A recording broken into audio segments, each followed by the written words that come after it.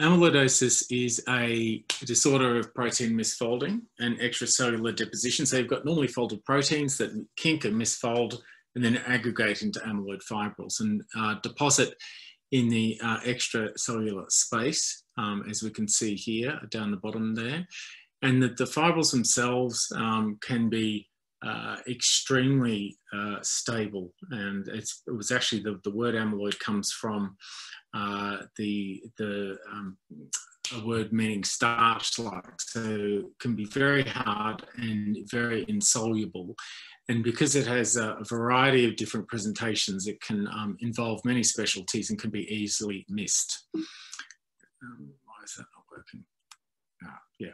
So one of the problems is that the way amyloidosis is classified is according to the precursor protein that's misfolded in the first place. So there's over 36 different proteins that can make amyloid. So hopefully you've memorized all of those now. Fortunately, there's really only 3 major ones that we need to worry about, and there's only 2 that really affect the heart. So AA, I won't talk about tonight. That's what used to be called secondary amyloidosis if you've had chronic inflammation for 15 years or so. AA is actually a related protein to CRP, and so very high levels for a chronic period can make AA amyloidosis, which is a renal disease. I also won't go over hereditary disease, except one slide about hereditary TTR. So really my presentation tonight, because you're all very intelligent cardiologists, I thought I would focus more on AL and ATTR. So ATTR accounts, we think, probably for about 50% of all cases of amyloidosis. And hopefully tonight you'll sort of realise that this is really a very underdiagnosed and undertreated disease. So that's caused by the transthyretin protein. So transthyretin stands for transports thyroid and retinol.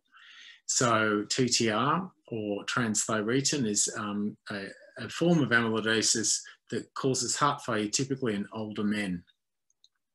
AL amyloidosis is due to the misfolding of an excessive amount of light chains, monoclonal light chains, as we see in myeloma or MGUS. And so it's absolutely vital that whenever we see a potential new cardiac amyloidosis, that we always look for a monoclonal protein. And we do that with serum electrophoresis, serum-free light chains, and by urine electrophoresis looking for Bench-Jones protein.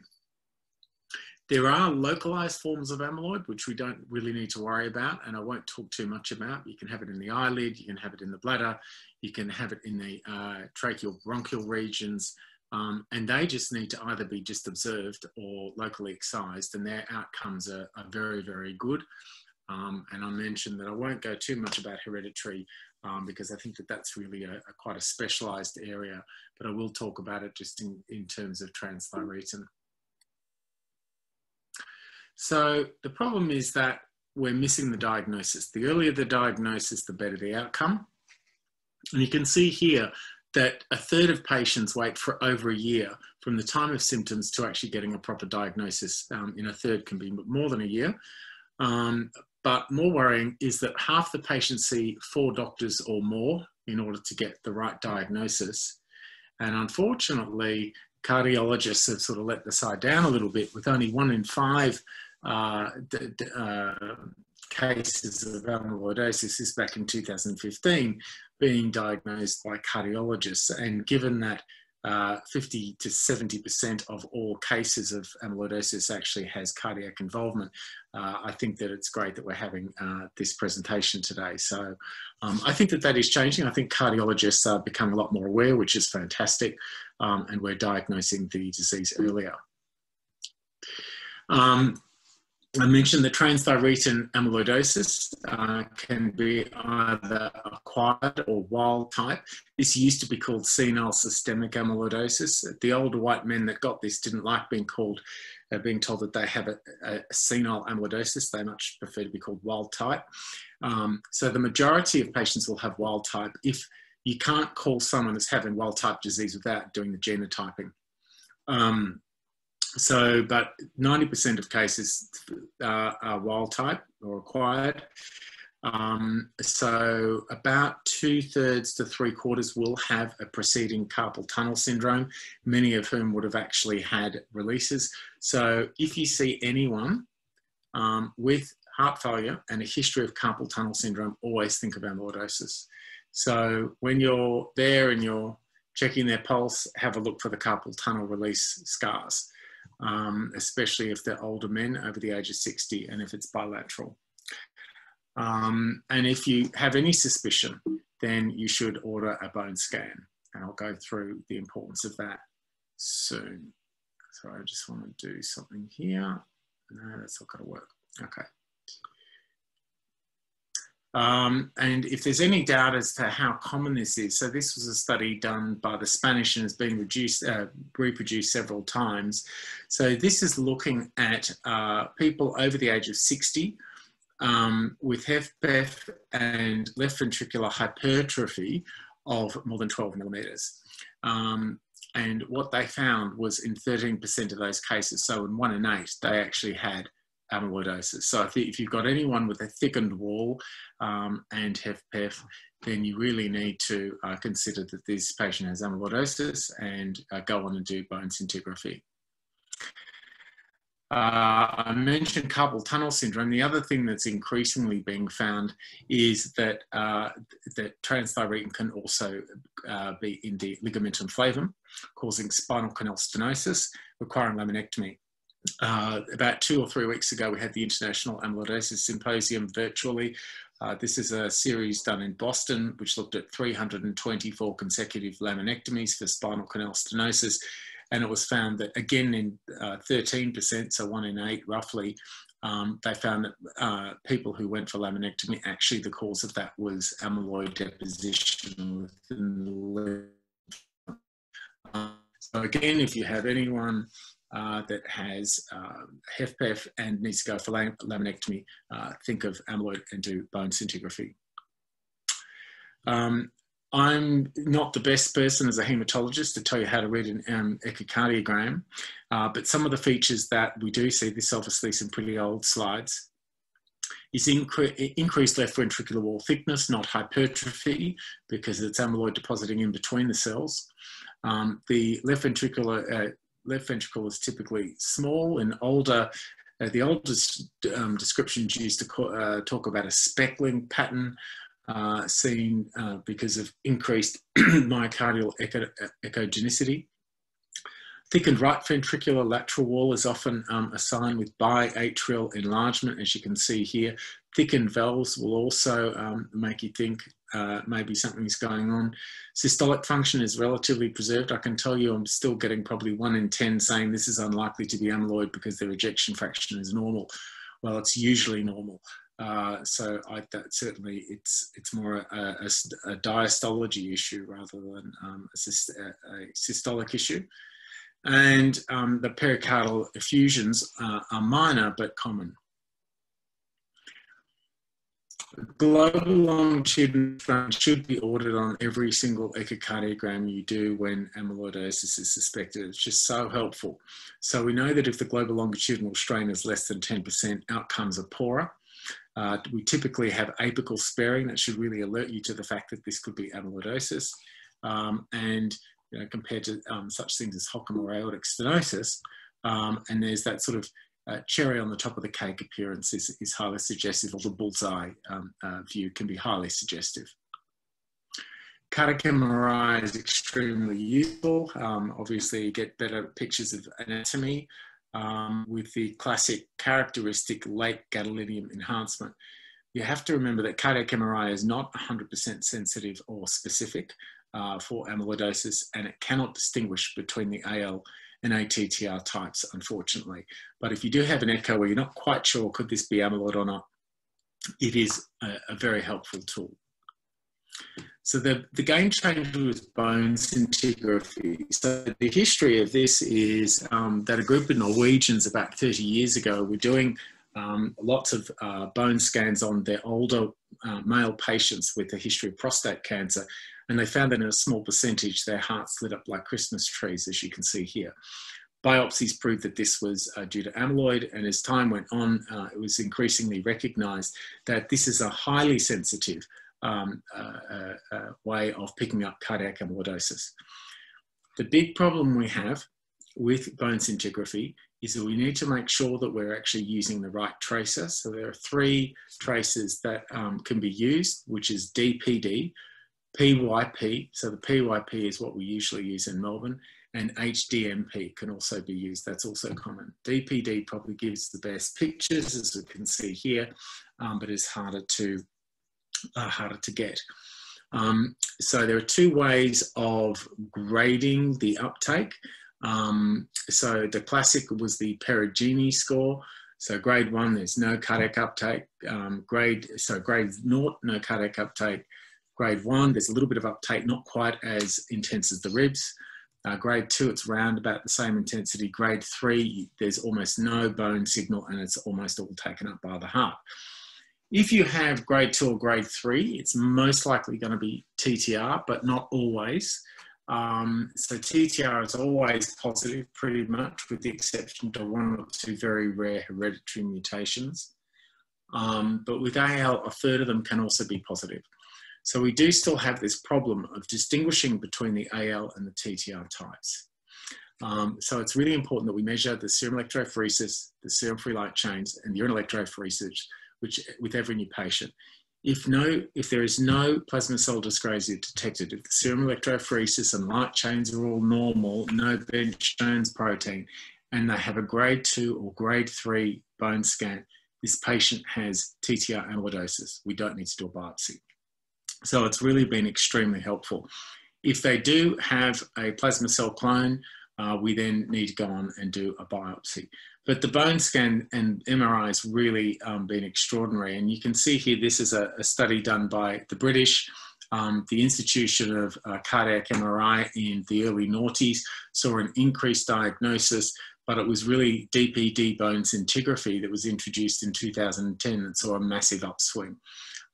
Certainly when we set up the statewide service about 6 years ago, we were getting maybe a new TTR patient every month or 2. Now we're getting 1 to 2 new diagnoses a week. And so it's really an underdiagnosed condition. So if you've never read this article, this is the one that I think is really key, because it does really help you work out what the algorithm is here. So if you have a patient with heart failure, syncope, bradyarrhythmia with echocardiogram or cardiac MRI, features suggestive of cardiac amyloidosis, go on and do a bone scan. If it's grade 0, it's unlikely to be TTR, almost never. Still go on and do the monoclonal protein analysis. If it's unlikely then to be amyloid if that's also negative. If it's grade 1 or grade 2 and 3, then you can see there that that there's an algorithm of whether it's TTR or AL, and we need further biopsies. Annoyingly as well, for reasons that we don't understand, if you have transthyretin amyloidosis, it's quite common to have an MGUS as well. And this has been reproduced throughout the States here and in the UK, as well as in continental Europe. So for those that either have a negative bone scan, but other imaging is suggestive of amyloidosis, and in all patients with a detectable plasma cell dyscrasia, we still need to go on and do a biopsy. So the classic, as you probably remember, is Congo red for amyloid. So you can see here this sort of salmon pink readiness that we can see in large glomeruli. That is apple green birefringent under polarized light. And then we need to go on and do immunohistochemistry or immunofluorescence to determine whether this is the AL or the TTR type. So it's really essential that we do kappa and lambda on all of our biopsies to try to look for AL, and for cardiac biopsies they must have transthyretin staining. If your lab doesn't do it, then send it to one that does. The organ in question is always a difficult one. I get asked this a lot: do we have to go and biopsy the heart? And the answer is no. bone marrow biopsy, especially in, you know, if you've got someone with a detectable plasma cell dyscrasia, we can do a bone marrow biopsy. As you can see here, the sensitivity is only about 63%. So, and sometimes quite difficult to determine, is it AL or TTR just on the bone marrow. What about abdominal fat? Well, it's great if they do have AL, so in 84% of the time we'll be able to pick it up. But if it's wild-type TTR, it's only positive in 1 in 8 patients. So we often find that this delays things quite a lot by doing screening biopsies. So often it's just easier and quicker just to go straight for the money and go for the heart. Or if there's any evidence of kidney involvement, such as proteinuria, then go for a kidney biopsy.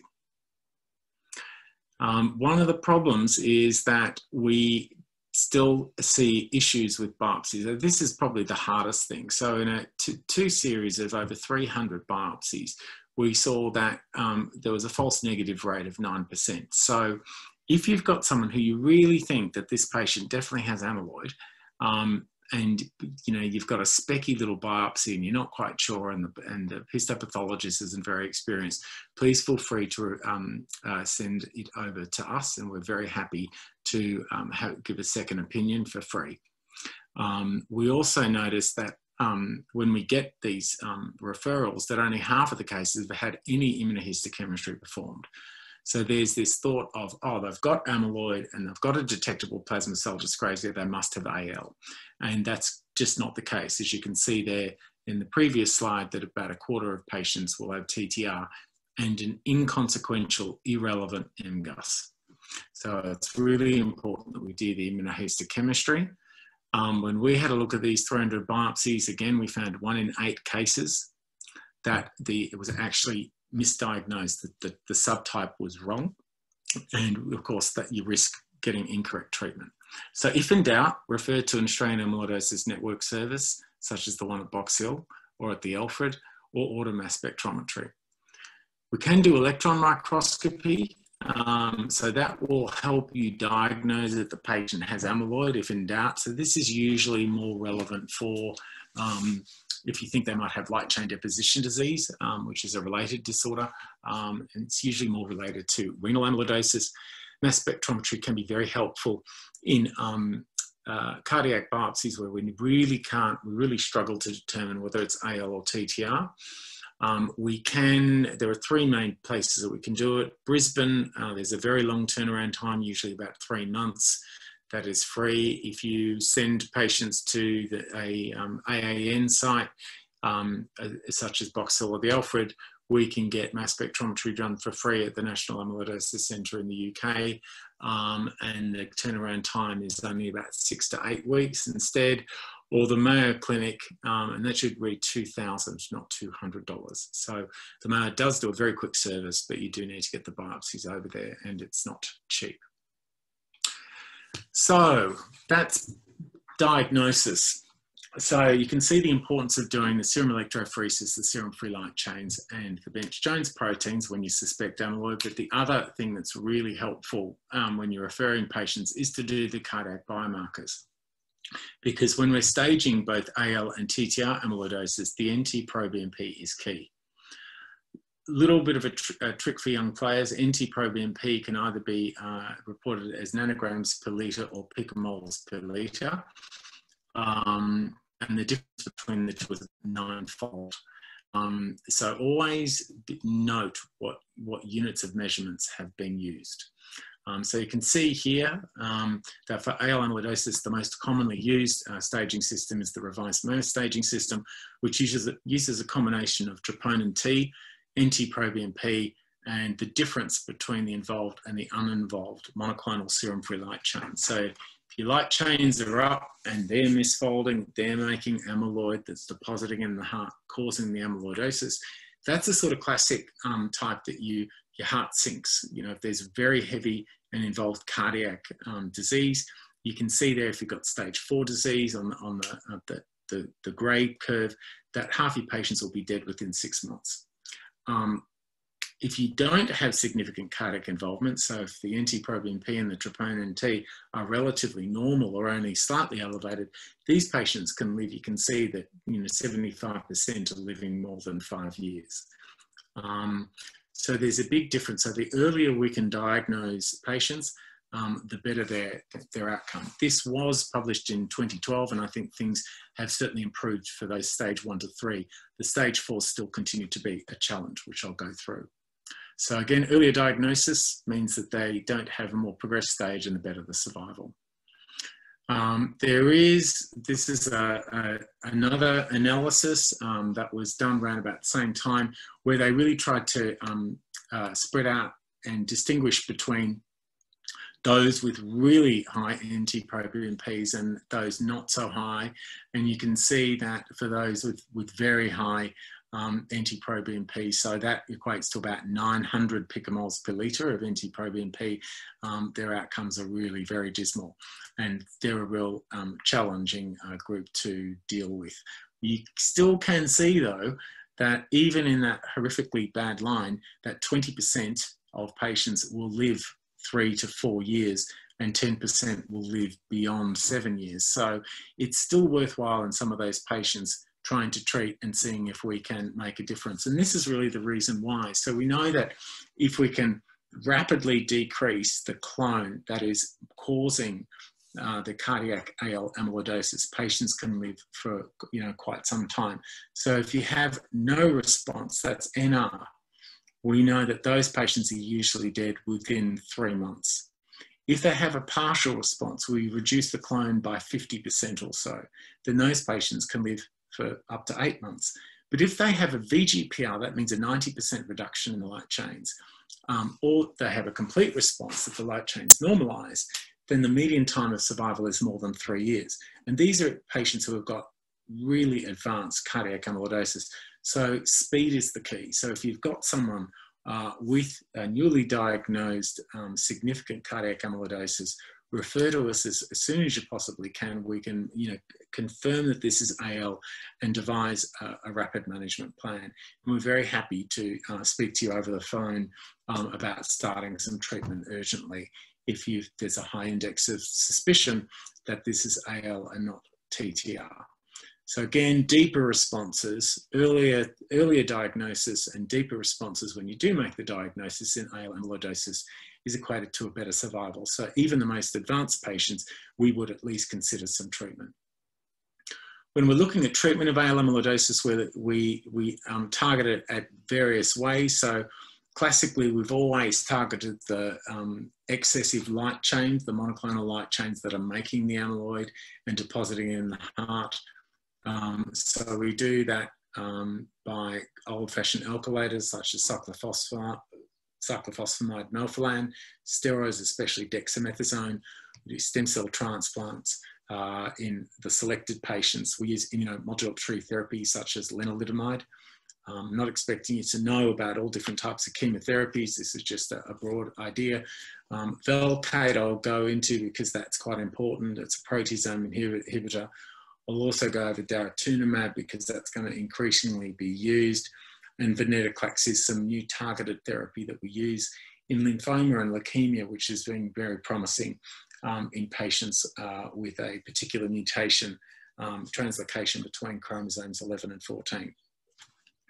Really interestingly is that there have been in vitro and mouse model experiments looking at doxycycline, and doxycycline seems to inhibit some of the functions and the fibrillogenesis of the misfolded proteins, and also seems to be protecting against some of the toxicity of the oligomers before they actually stick together and make fibrils. And this is really interesting. So there was the Mayo Clinic again in the States. They usually will give penicillin prophylaxis to their patients after an autologous stem cell transplant. And what they found was that those who were allergic to penicillin, they were given doxycycline. They went back and had a look at a retrospective, they had a retrospective look of their patients, and they divided them between those who got penicillin prophylaxis afterwards and doxycycline. And what they found was that the doxycycline group actually lived far longer than those for penicillin. So there was thought that there is something in this, and generally speaking, around the world there was some other smaller studies, again retrospective unfortunately, which seem to suggest that doxycycline has a role. So generally we would give doxycycline if tolerated to most of our patients now. EGCG is green tea extract. There is a little bit of data, again, mainly in vitro and mouse models, that would suggest that there's a similar sort of efficacy there. Of course, the golden thing that we want is to be able to remove amyloid that's already in the heart, if at all possible, to speed up recovery. There were 3 main monoclonal antibodies that were looked at. One didn't seem to work. One had off-target toxicity. But there are some newer monoclonal antibodies coming forward, and some trials in 3A and 3B stage AL amyloidosis will be commencing within the next 3 to 6 months. So again, if you've got any advanced stage cardiac AL amyloidosis patients, please let me know, because we are desperately looking for patients to enroll in this study. We are very excited by it. So yeah, so treatment is we usually use bortezomib, which is a subcutaneous weekly injection, proteasome inhibitor with an old alkylator cyclophosphamide and a steroid. And we use autologous stem cell transplantations in those who are fit enough to receive it. And I mentioned doxycycline as an antifibrillogenic agent. I won't go over this too much, just to say that Velcade or bortezomib has been demonstrated in studies, including in Australia, to have an increased overall survival, which is really key. And that's led to this study, which is a major study conducted over the last 2 years, looking at Velcade with cyclophosphamide and dexamethasone with or without a novel monoclonal antibody, which targets the plasma cells that are making the light chains that are depositing into the heart. And this really was a highly positive study. Daratumumab really was incredibly effective, and you can see here that the cardiac response rates doubled. So when we talk about cardiac responses, we really talk about improvements in the cardiac biomarkers, in particular the NT-proBNP. What we see here is that half the patients had a 30 to 50% reduction in their NT-proBNP, and that their general function was 6-minute walk tests and all other things that were sort of a measure of efficacy were measured in this, and we saw really impressive organ response rates with the addition of daratumumab. And we can also use it for relapse disease, and we can see that there is significant reduction in the pathogenic light chains in these patients, even just with 1 injection. So it's pretty impressive. The deeper the response, the higher the chance of an organ response. So we now look at very sensitive markers. So a partial remission is not really good enough. We really try to go for a complete response, or even doing very sensitive flow techniques, looking for minimal residual disease, and those that are MRD negative have a much higher chance of getting a cardiac response. And you can see here with the Italians that they noted that if you have a complete remission and MRD negative, that the response rates for the organs in the heart were up at above 90%, which is just extraordinary. There are some guidelines which the Myeloma Scientific Advisory Group have written. So if you want to learn more about the supportive care or the chemotherapy involved in this, please feel free to have a look at that. That's available online, or give me a buzz. I can send you out a memory stick. But most of you are probably quite interested in TTR amyloidosis. So if we talk about TTR amyloidosis, again, the NT-proBNP is key for staging, and the EGFR, the kidney function. So basically we call this the Gilmore staging system, and it can be divided really between stage 1, which is very early onset disease, low NT-proBNP, and preserved kidney function. And those patients in general without treatment will live roughly about 6 years. For those who have got one of the NT-proBNP or the EGFR, that's stage 2, they typically live about 4 years, and stage 3 have about a 2-year median survival. And again, this just highlights earlier diagnosis equates to better survival. When we talk about treatments, Again, we need to have a look at what the process is to actually making amyloid. So the liver produces the vast amount of TTR. TTR generally will float around as a tetramer, as a foursome, as a four-leaf clover. Through proteolysis and shear forces, we can see that these transthyretins break up into monomers, either full or truncated. Then that allows them to misfold, to aggregate, and to form fibrils. So the original treatment for TTR amyloidosis was liver transplantation, because over 95% of TTR is made by the liver. However, that's a pretty extreme way of treating a disease, and now there are gene silencing medications such as silencing RNA or antisense oligonucleotide therapy such as inotersen or patisiran. And there are now some second generation forms that are subcutaneous of these, which are really very exciting, and will be starting trials any moment within Melbourne. The classic tetramer stabilizers, so you've probably heard of tafamidis. That was in the New England Journal of Medicine a couple of years ago. This helps to stabilize the tetramer and prevent it from separating into monomers and then misfolding.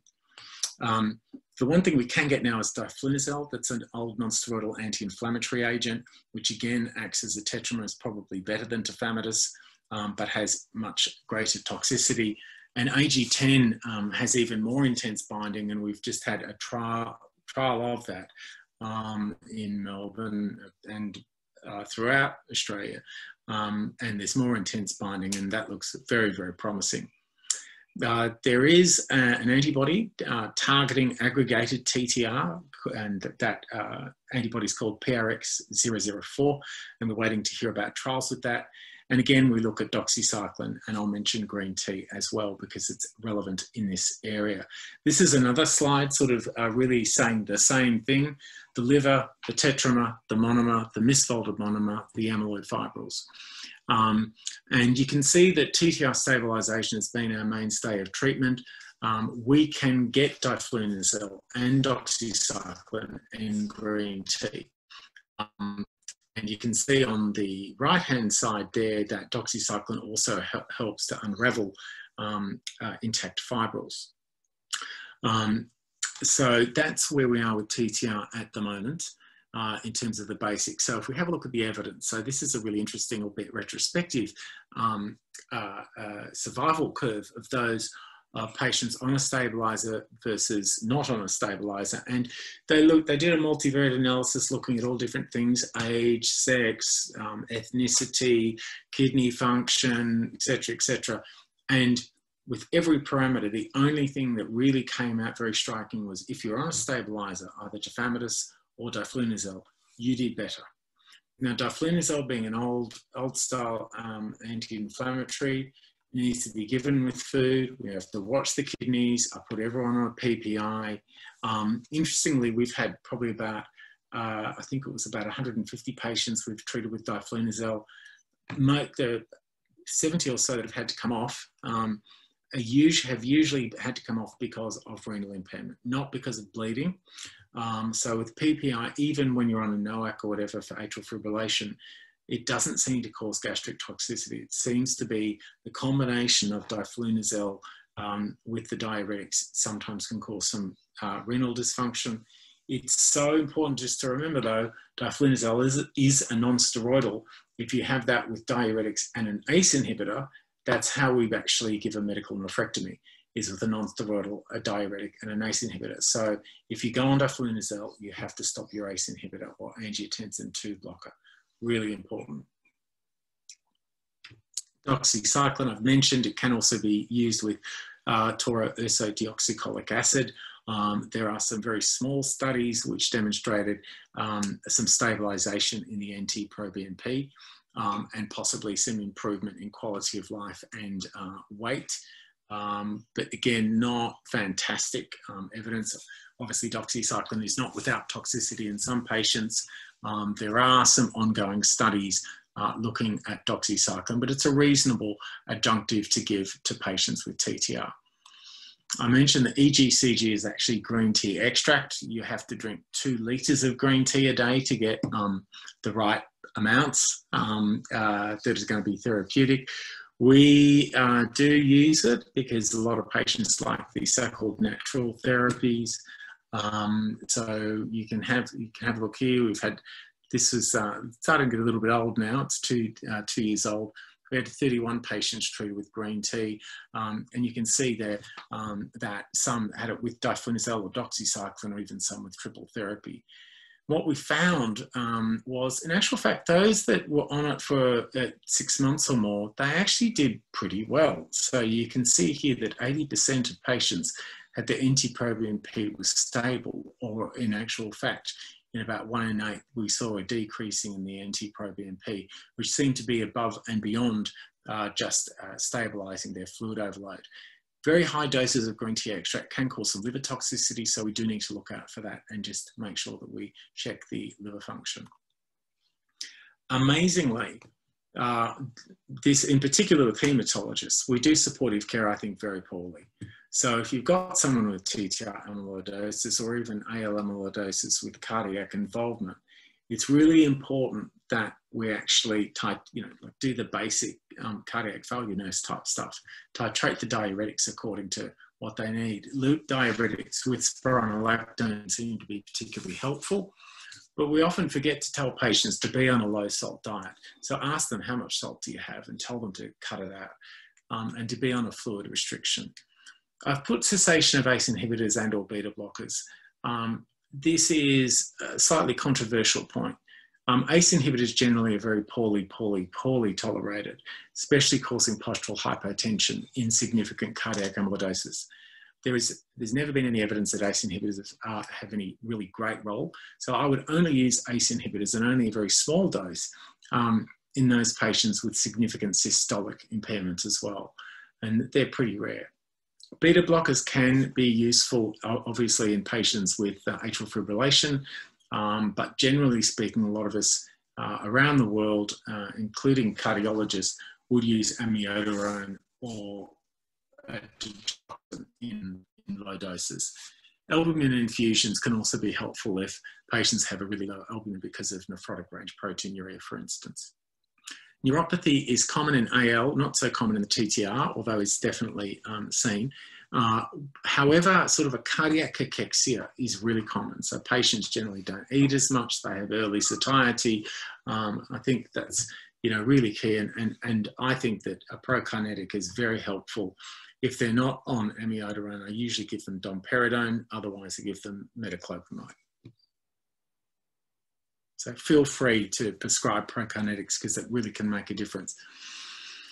But what about tafamidis? This is the hope of the side because it's a once-a-day pill. It's very easy. It's a great stabilizer. So I won't go through a lot of these slides because it does go on for quite some time, but tafamidis is a once-a-day pill now, which has been demonstrated in the hereditary form of amyloidosis to slow the progression of neuropathy associated with TTR and improved patients' quality of life. This is their neuropathy scores. But unfortunately, it didn't actually meet its primary endpoint. So tafamidis never was licensed in a lot of countries because it actually didn't meet its endpoint.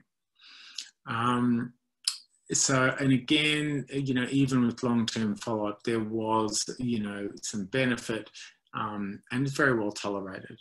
The ATTRACT study is what we've probably heard about, the Mayer manuscript that was published in the New England Journal, and that looked at 2 doses of tafamidis compared to placebo, and we found that after 18 months, the survival curve started to separate. Now, there are some issues with this study. One of the issues is that they classified patients according to NYHA.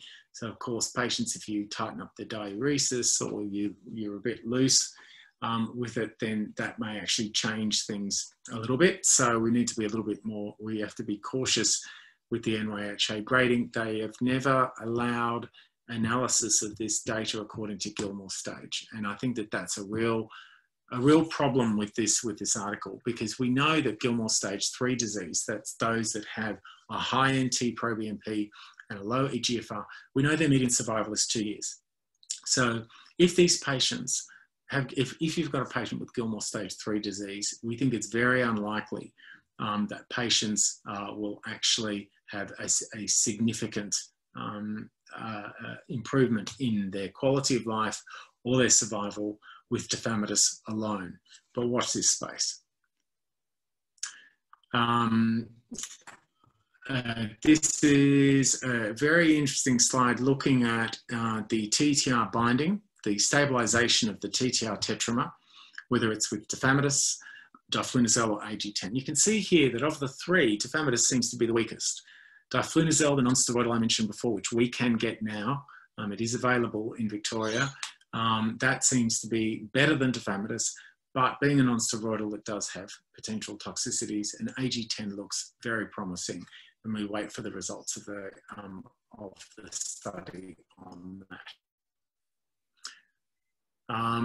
So again, we'll go back. I'm going to talk now about some newer therapies which are coming on board, which look really exciting. So we know that we can survive just fine, thanks, with only 10% of our normal levels of TTR. So suppressing the production of TTR seems an extremely exciting way of doing things, and I think by combining it with stabilizer, that hopefully TTR amyloidosis will be a very easily treated therapy long term. So patisiran can decrease the plasma concentrations of TTR by about 85%, and this was subcutaneous with very well tolerated and only some mild injection site reactions. This is the original Apollo study, which really showed the decrease in the TTR knockdown. Very, very, very impressive. This was the neuropathy study, similar to the tafamidis one I mentioned before. They used neuropathy first, and we saw essentially a cessation of the progression of disease in these patients, which is really, really exciting. The placebo continued to decrease neurological function. And this was seen in all sexes, ages, races, hereditary genotypes, etc. So really, this was a massive game changer. Inotersen is a similar formulation. This was also used in patients with a hereditary neuropathy. This did not completely stop the progression, but it was significantly slowed down. So again, I think inotersen with a stabilizer could probably do just as good a job as patisiran, but we don't know that for sure. And that's why I think it is really important that we keep an eye and participate in clinical trials. So inotersen possibly was possibly not tolerated quite as well. So we did see that about a quarter of patients did have to drop out. We did see some occasional renal events and a couple of thrombocytopenic issues with this. So given that it didn't seem quite as effective as patisiran, it had some toxicities. We wonder whether patisiran will win the race in this one, but of course it all comes down to market forces and price. So we are pretty excited by the fact that those sorts of therapies, patisiran and inotersen and the second generation formulations, are about to be launched in clinical trials for ATTR wild-type. Moving just finally on to some of the monoclonal antibodies that are being looked at to see if we can actually remove amyloid. So this is an SAP scan that's available in London. It binds to amyloid. You can see with the patient on the left that they had patchy amyloid deposition in their liver and spleen. And then after this monoclonal antibody, we saw a significant reduction. And the patient on the right-hand side, patient 13, did extraordinarily well, where there was basically resolution of all amyloid deposition within the liver with this anti-serum amyloid P monoclonal antibody. One of the problems, unfortunately, with this antibody was that it did cause some ischemic vasculitis within the bowel, and some renal issues, and so unfortunately GSK has put this on hold. I think it's a huge tragedy. I think that we should be looking at ways to still use this, because there are some hereditary forms of amyloid for which we have no other treatment, and many patients would take the risk. I mentioned previously before about PRX004 in ATTR amyloidosis. That's been significantly delayed in starting clinical trials, and we wait to see from Prothena what they're going to do. But that is still something potentially of excitement. This monoclonal antibody is the last man standing, and this looks incredibly impressive.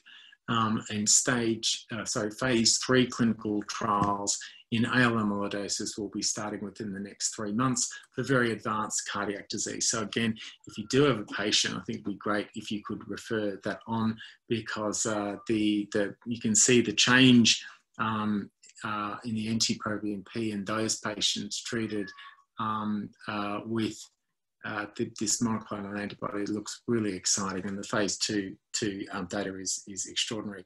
So this is a patient treated with patisiran and tafamidis.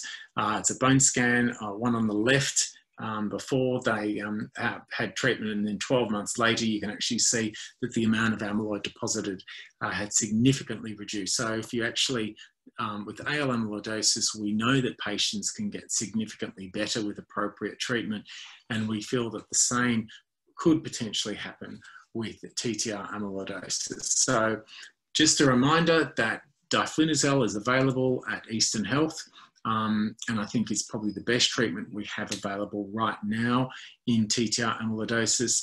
Doxycycline and green tea, the evidence is weak, but with no other treatments available, it's reasonable to try. EGCG, that green tea extract, there shouldn't be more than 600 milligrams a day. Tafamidis is going up for the PBAC for PBS reimbursement early next year, and we keep our fingers crossed for that. AG10, the trials have just closed. We wait for the long-term results of that. And trials of subcutaneous forms of both patisiran and inotersen, gene silencers, are about to start in Melbourne within the next 3 to 6 months. So again, please feel free to refer patients to us. And I'm just trying to remember if that's my last slide. No, it's not. So yeah, just a little bit more, it's a little bit more of a reminder that diflunisal, the dose is 250 milligrams twice a day. This is what we do at the Victorian and Tasmanian Amyloidosis Service. That's our first line therapy. We add a PPI such as SOMAC, 40 milligrams a day. We monitor the renal function. If it goes off by more than 20-25%, we stop. And just remember to stop the ACE inhibitor, otherwise you will give them renal failure, which is not cool. Doxycycline, the therapeutic dose is 100 milligrams twice a day, so quite a large amount. And of course, we have to watch for photosensitivity and reflux. And green tea extract, I mentioned, no more than about 600 a day. Monitor the liver function. But I do think that some patients swear by the green tea, interestingly enough. So we formed the Australian Amyloidosis Network because, as you can see, that there's a growing need for centres of excellence for this, because it can be quite complicated. So the 3 major centres opened some time ago. We are now a network as of the last 4 years. We are looking for young, bright things who are interested in amyloidosis research, PhDs, etc. There's loads of patients and data. I mean, I've got lots of stuff I can do, I just don't have the time. So there is a centre in lots of other in most states, and hopefully we will be combining also with the Kiwis soon as well. There's a website, there is you can see there, amyloidosis.net.au. there is a health professionals section that goes through a lot of what I've just said tonight, and that's updated regularly, including a clinical trials page as well. So please feel free to check that out about what's actually available. Just a reminder that if we look at amyloidosis as a whole, 50 to 70% will have cardiac involvement. This is AL amyloidosis survival curves that you can see. There's a massive difference between those with cardiac involvement and those without. And certainly cardiac disease is directly correlated with survival. And so it's really the relationship with the hematologist and cardiologist, I think, is really, really helpful. And that's why we have had an aim of setting up multidisciplinary teams in each state and to do some research and registry work and continue with high degrees. So please come and see me if you're interested in doing any further work in this. We are getting better with survival. So this is AL amyloidosis on the left-hand side. You can see that over time we have seen a slow improvement. This is Mayo Clinic data. But we still struggle in those first 3 months with significant cardiac disease. On the right-hand side, I mentioned that this is, we've got the Gilmore staging system. I think that this is the Mayo staging system. Again, looking at survival. So patients typically will die younger if they have TTR amyloidosis, and hopefully with some of the treatments we can delay this. And lastly, if you have a look down the bottom 3 curves, this is work done in Queensland where they had a look at anyone with a diagnosis of amyloidosis. We found that most patients died at about the 2.5-year mark after diagnosis. There has been some improvement over time. When they broke it down, they saw that there was really quite a big difference in the 90s compared to the last 5 years. But what was interesting is that patients definitely live longer if they were treated in a centre of excellence. This isn't to toot our horn. This is really just that we can't treat every single patient with amyloidosis in the state, but if we can work together, I think that most patients should be seen at least once at an AAN service to confirm the diagnosis and come up with a treatment plan. And as I said, we have diflunisal on some clinical trials, and I think that does equate to improved survival for patients, and we would hand them back to the referring physician in the vast majority of cases. So to sum up, getting the diagnosis right and early is really important and essential. We have to distinguish between the AL and the TTR types. That TTR immunohistochemistry is mandatory for cardiac biopsies. And if you're in any doubt, please feel free to give us a call or do some mass spectrometry if you don't want to give us a call. Bone scintigraphy and genetic testing. So I didn't really speak about hereditary TTR testing, but I tend to do it with the disorder, any man under the age of 70 at diagnosis, or if they have any neuropathy. I mentioned that localized disease can often just be observed or cut out, but we still need to exclude systemic disease, so I need a full workup. Please not only do the serum electrophoresis, light chains, urine electrophoresis looking for a Bench-Jones protein, so that do they have an MGUS or do they not? But also do the cardiac biomarkers, especially the NT-proBNP and troponin T, although we can sort of get away with the BNP and the troponin I. So we would very much encourage clinical trials. There's lots of new treatments for AL amyloidosis and for TTR amyloidosis, as I've mentioned, but I think that supportive care and multidisciplinary team environment is really, really helpful. I think we grossly underdiagnose early satiety, gastric autonomic neuropathy with gastroparesis or cardiac cachexia, and I just find that domperidone is incredibly helpful. Patients eat more, they feel better, they have more energy. And for those with significant hypotension, I use midodrine quite a lot. I find it very effective in the short to medium term, especially in AL amyloidosis, to get them back on their feet, literally. And if they do have a low albumin, then once or twice a week albumin infusions is really helpful. You can mobilize their fluid, they can see their ankles again, they stop being so dyspneic, and they think that you're God. So it's really extraordinary. And for those with, really bad neuropathy, again, we've got lots of treatments. So Lyrica and amitriptyline can be very, very helpful. So I still think that monoclonal antibodies are a real hope for AL amyloidosis. Mass spec has really helped us distinguish between the different types. And I think that antisense oligonucleotides and silencing RNA technology will hopefully allow us to find a cure. So just a reminder, if you've got an older man over the age of 70 with heart failure and a history of carpal tunnel, they have amyloidosis. Do a bone scan. And on that, I think that's me. So thank you very much. Thanks, Dirk.